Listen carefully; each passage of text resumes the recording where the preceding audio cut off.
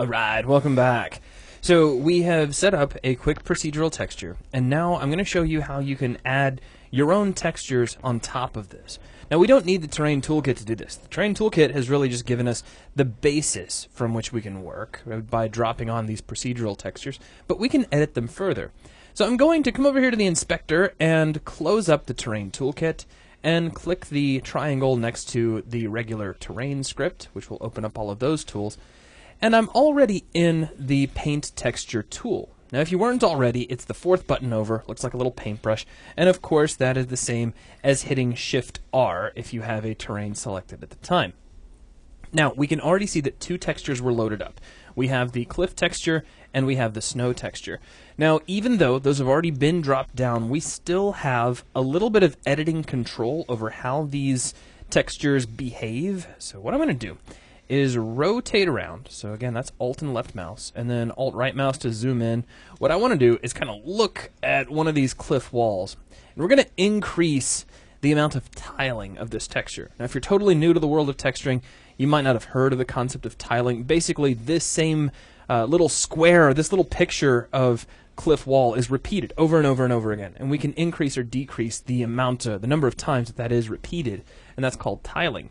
So if we take a look here inside the textures that have been added in, we can select either one just by clicking on them with the left mouse button, and then come over to the Edit Textures button. A little menu will pop up, and you can choose to add another texture, remove a texture, or right in the middle you have Edit. We're going to click on Edit. This will bring up a tiny little window, which is not so little here on the video, but usually it's much smaller than this. I've dragged it out and made it a lot bigger. And this has the tile X and the tile Y, as well as offsets if you needed to slide the texture around in either X or Y, which would be left and right versus up and down. Now if we take this number and we reduce it, say from 15 down to 8 in both dimensions, so I'm just going to hit Tab and set them both down to 8, then we have more copies of the texture showing through. We could, conversely, if I hit Shift Tab and go back up, we could set it up to 30 by 30, and we have fewer copies. So I just want to make sure you understand how it works. The larger number you choose, that's the larger the sample area, therefore the fewer times. It's kind of... What's the larger the tile is altogether. Exactly. It's kind of exactly the opposite of what you were expecting. If you were hoping that this controlled the number of times that it tiled, then it's exactly the opposite of what you might be looking for. So just remember, larger numbers mean fewer tiles, smaller numbers mean more tiles. So let's see, I'm going to set this to something like 10 by 10, and we'll just go with that, and click Apply, and we're all set there. Notice it didn't actually change where the texture was placed, which is a good thing. However, if we were to come back under our Terrain menu, go back down to Set Resolution, change any of these values, and click the Set Resolution button, we will lose all of this work. So be aware of that, and if you like what you've got, you don't really want to mess with the Set Height Map Resolution window anymore from this point on.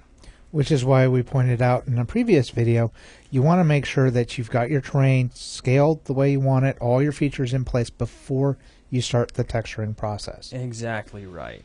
Now if we get really close to the snow, we can see that the snow has a little bit of a texture to it. It's not just plain white, but I wouldn't mind it if that tiled a little bit more. So we'll select that, click Edit Textures, click on Edit Texture from the little menu, and just as before, we'll pull this down. I think we will try 8 by 8 on this.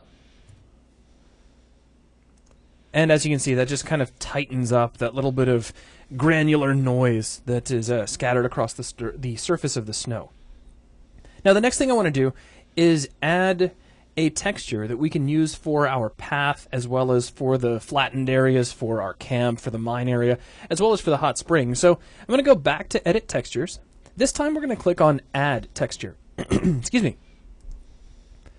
Now this brings up the same window, it's just no textures have been put in at this time. Over here on the far right hand side you'll see a tiny little circle, and if you click on that it brings up your Select Texture 2D window. And if we scroll down, I'm going to grab Rock Basic. We'll double click on that. Now it lets you go ahead and set these tiling properties right now. Really, I don't think I ever change them at this point because I never really know how the tiling is going to look. So I'll just go ahead and click the Add button. Now, we can see that the texture has appeared here inside of our Textures panel. And just kind of as a quick note, I want to throw this out there. it is recommended. Now, we're not actually going to do it, but it is recommended, especially if you're going to have a lot of different textures, to make sure that the number of textures you have is in some multiple of 4. That's just kind of an optimization thing. I'm not stressed about it because our level is really simple, but if you're one of those best practice kind of people who really likes to keep track of all the little, sneaky tidbits that come through every now and then, it is a good idea to have numbers of textures that are multiples of 4. Right. And another trick I like to use is if you do have 3 and you want to be able to break up the textures because you saw how the pattern repeats, you can take that 4th texture and bring in, say, a grunge map or a noise map, and you can use that overlaying on all your different textures just to break up the pattern a bit. And by grunge map, he means something that has an alpha channel that is generally transparent and has some dirt on it, that sort of thing. Yep. Cool. So now I'm going to select our new texture that we just added, which is the little rock texture. Now, let's see, where are we? I have totally forgotten where we are.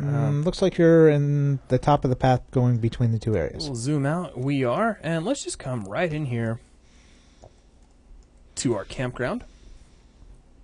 Now, I need to change some settings on my brush. We're going to make the brush a little bit smaller, like so. Let's say down to about 7.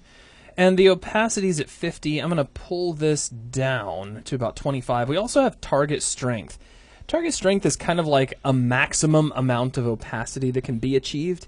With this set all the way to 1, we can eventually, by layering our strokes, receive 100% opacity for this texture. If we don't ever want to do that, if we don't ever want to get all the way to true, full dirt, we can pull this down, say, to somewhere between maybe 0.75, which is like 75%. And so the most amount of this dirt texture we can apply is up to 75%. We'll still be able to see the snow underneath. So as a quick example, I could just leave it at 1, and then we'll just put my opacity at about 0.5, well, 50%, basically. And we'll paint down, and that's 50%. And then we can paint again, and that gets all the way through to full opacity because our target strength is set to 1. Now, if I undo that, and we come all the way down to, say, 0.1, and even if we just paint again right here, 0.1 is the highest we can go. And I can keep layering these strokes over and over, and I can't get any higher than basically 10% of that overall texture. So I'll undo that. We're going to pull our target strength to somewhere around 0.65, 0.75. I'm not really all that worried about exact values for this. And I'm going to pull my brush size down a little bit, and I like having my opacity way down. Like I said in a previous video, I like being able to layer my strokes. So here we can drop down the floor of our campground, and even right there, I think we've got something kind of nice. But I'm going to pull my opacity down even further, really low, to put down my my pathway. And you can barely see it. If we zoom in, you can just start to see it showing through. And really, this is my preferred way to work. I really would rather layer my strokes on top of one another. Well, it gives you the most control. Oh yeah, absolutely. So we'll just paint down our little pathway. And then here where we kind of branch out, we'll put sort of a thickened area. And we'll head out toward the hot spring.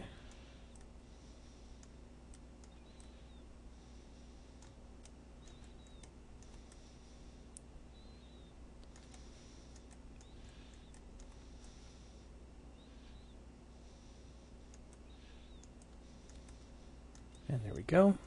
Is that up on the side of the wall? Is it? Yeah, it is. Oh, yeah. Really good good point that Lee kind of inadvertently brings up. Make sure you rotate your camera a lot. So I'll undo back. In fact, yeah, we'll go back pretty far. Make sure we're in the right location. That's what I get for trying to paint from too far away.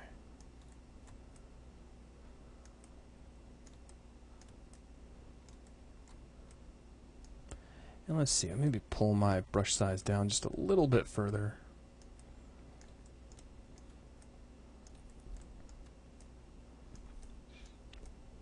And again, this is one of those things that you can spend as much time as you want on this. It just never ends. Oh yeah, you can really just sit here and tweak this kind of stuff a lot. Now let's boost the brush size here, and I'll go ahead and kick up my opacity a little bit, and we'll paint the floor of our little spring area, because I don't really want it to look like there's any snow right there at that spot. It wouldn't make any sense. So push that back a little bit. And since my brush is still so big, we'll go ahead and fly over to where we have our little mine landing.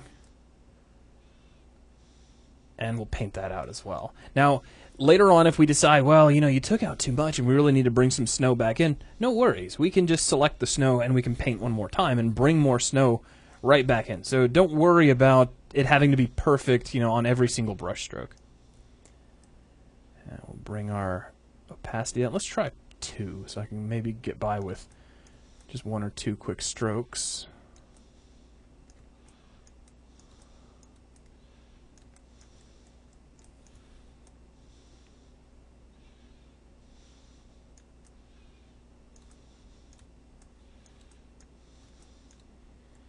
And I think we've got what we need.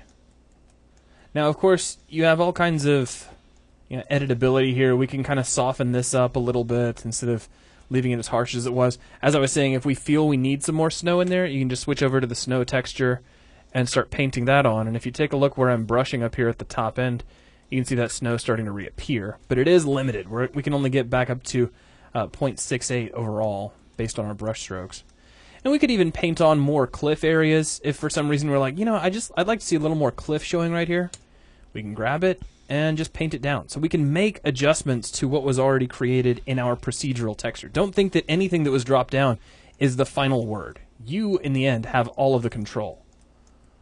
And that's a little bit, well, actually, it didn't look too bad. It does kind of break things up sort of nicely to have some patches that are showing through here and there. Right. You can bring in a secondary cliff texture and layer that on. There's so many things we can do. Now, I'm trying to keep this example fairly simple overall. But, I mean, if you're really excited about this and you really want to play with it, feel free to come in here, click on Edit Textures, add yet another texture, and it could be anything. I mean, actually, let me throw something out there, just kind of for the fun of it. What if, I don't know, let's do something really bizarre. Let's grab, like, this grass moss texture, or grassy meadow, I think is what that is. Yeah, meadows 2. And we'll add that on.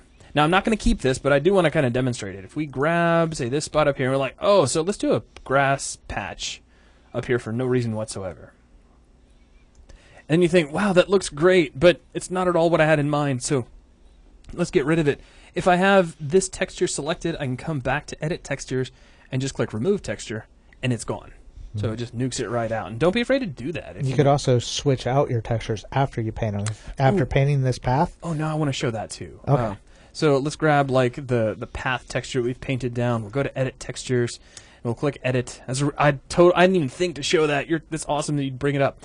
So now we can click on our little circle to load in our texture again, and now we can pick any other texture. Let's do something really like crazy obnoxious, like this really weird blue texture. And click Apply. And now we have this really obnoxious blue texture instead of our path texture that we had before. And we can change it back. Just go to Edit Textures and Edit again. Make sure we have it selected. And I believe we do. I just want to triple check. And click Apply. Oh, right. Edit Texture. Click on your little texture circle. And what we're using rock. Basic rock. Or rock basic. Rock basic. There it is. So maybe we want to try out pebbles instead, because we have that ability. So, or rocky dirt. And the cool thing is if you've got enough screen space to do it, you can keep trying out different ones and see how they look while you click. So if I get over here, say to somewhere right about there, I can just sit here and keep clicking on different ones until I like one that I see. And then you can adjust your tile size at the same time too. It's just what you wanted. Yeah. So let's see. If we're using rock basics, we scroll down here and we'll try out pebbles. Pebbles is not bad, but I think I like rock basic a little better. And then we think, tiling could use some adjustment. So we can grab tiling here and set this to, 8x8 again. And click Apply. And there we go. So a lot of different things you can do to control. Feel free to add more textures if you want to, and just paint the daylight out of your terrain. But this is everything that I wanted to show here, so that, unless you have anything else you want to throw out. No, that's it. All right, that is going to wrap things up for this video. Thanks a lot.